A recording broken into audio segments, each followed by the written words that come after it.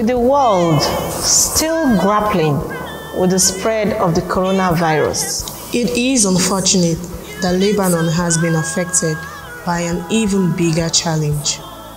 We, members of Partners West Africa Nigeria, use this medium to show our support and contribution to the online fundraising campaign to help rebuild Lebanon. We sympathize with the people of Lebanon in these trying times, especially to the thousands of people that have been affected by the explosion. Together, we will emerge with renewed energy, resilience, and the capacity to do more. Our hearts and prayers go out to the people of Lebanon. This crisis will end.